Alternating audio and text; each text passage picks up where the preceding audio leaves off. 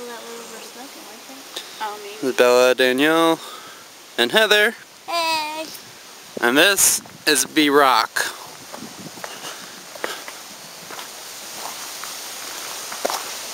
But on trip first, we just had a repelling adventure. Come on, focus. It's a little bright. You can see the view for sure.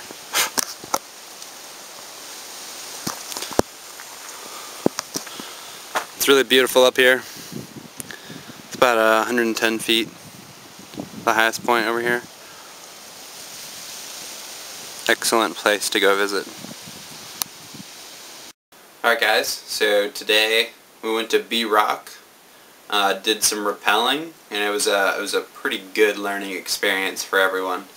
It just shows that even if you've done this 100 times, you know, stuff can still go wrong, stuff can still happen. You have to pay close attention to everything, you know, make sure all of your details are perfect.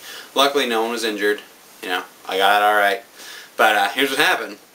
So I get, you know, it's 110 feet about where we were rappelling from.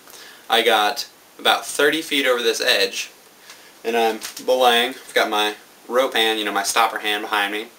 I'm using a figure 8, you know, belay device. I'll show you in a second what happened exactly.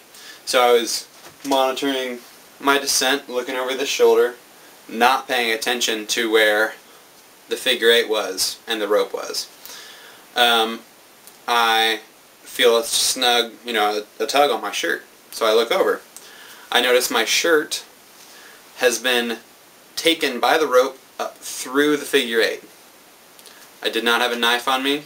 I did not have, you know, an auto stopping mechanism above the belay device, above the, you know, above the figure 8. So basically I was screwed. I had to get that out of there somehow. What did I do? I had to actually put a foot lock on the rope below me, rip my shirt completely off, take it off, and then finish belaying all the way down with the shirt wrapped through the figure 8. I'll put up some pictures so you guys can see what I'm talking about. Here's the shirt. So y'all can see this. I had to rip, this is what got caught. It got sucked up into the belay device. There are burn marks. Where are those burn marks? From the rope. Right there. Burn marks. So I had to rappel down without a shirt. Luckily I was able to rip the shirt alright. You know, it was just, you know, prepared to go rappelling. Was having a good time with people, just did not pay attention for a split second and something went wrong. So I'll walk you guys through it with an actual harness here in a second.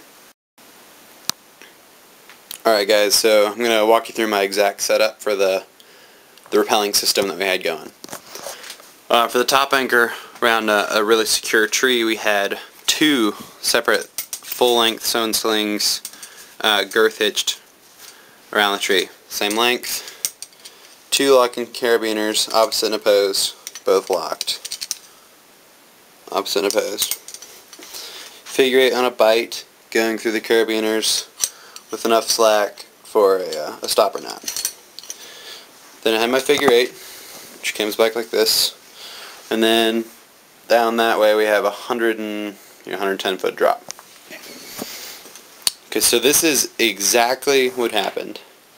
When I'm rappelling, I have my legs on the wall, like this. There's the figure 8. You know, it feeds through just like that. I was looking backwards, leaning forward close to the wall. So my body looked like this. Don't know if y'all can see that, but I'm very, very close to this. My hand is actually back here. So my arm, as you can see, is really, really close to this rope that's sliding through like that. So my shirt gets caught. Here's the shirt.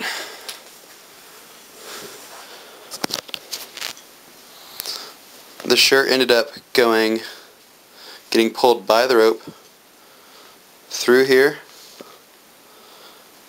around, hard to do this with one hand, sorry guys. And back up through like this. That is what I'm looking at. That's my sleeve. I am at this point about 70 or 80 feet above the ground, and that is what I'm stuck with. I have no other gear. My loops are empty. I was like, well, this sucks. So what did I have to do? Well, I basically had to rip the shirt off. First, I had to stop my descent. So I'll just take that out for now. Had to put a stopper knot, or a stopper loop around my foot, which is kind of hard to do. Basically, this was wrapped around my foot a few times with me stepping on it. So that stopped me, so I could free up both my hands. I had to rip the shirt off, literally pull the shirt over my entire body, and then re-grip this, let it go.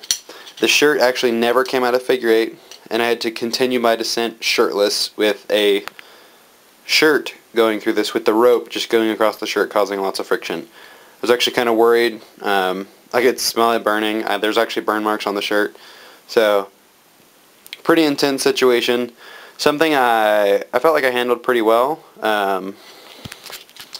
That's about as good as I could have done in that situation. I should have had a knife on me. I should have, been paying attention to what was going on, first of all. That's the main point. Just, have the awareness of mind to, have that kind of thing not even be a possibility. So, that was my mistake. Yeah, what would you guys have done? I'm curious to know.